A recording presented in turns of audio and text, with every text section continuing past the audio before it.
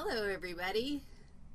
So this lecture is your very first lecture in general biology, face-to-face, a la Riggs.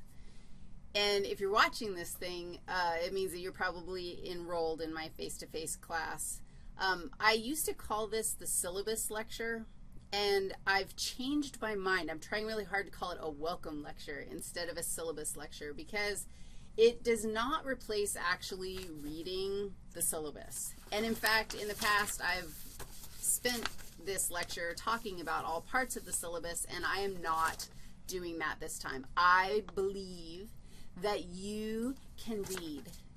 And so you can go, like, I believe you need to read because you need to read the syllabus in spite of this video lecture. But I also think that you're getting into a Riggs class.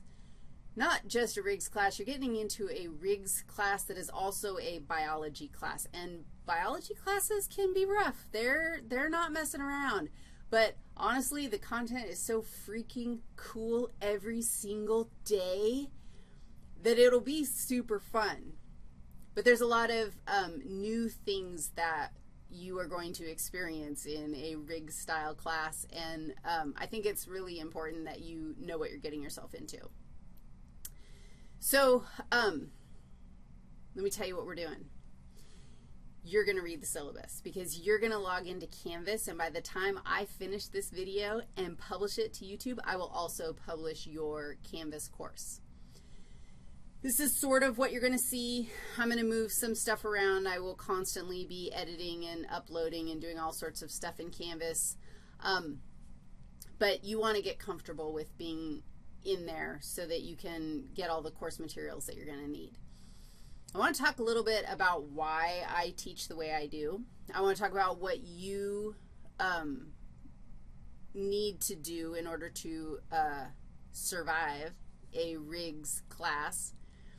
I want to talk a little bit about your materials because that's something that is usually up front and center in your brains. And then there are a couple of specific assignments that I want to spend a little bit extra time talking about.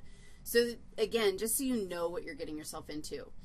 I might very well be one of the most fired up biology humans on the planet. Like, I can't believe that I'm so lucky that I get to actually earn money doing this for my, like, seriously, this is the best job in the freaking planet. But it's a lot of work. So let's get started. I'm going to tell you some key things that you are going to want to keep in mind, philosophically speaking, when we dive into this class. So I'll be right back, and we'll do that.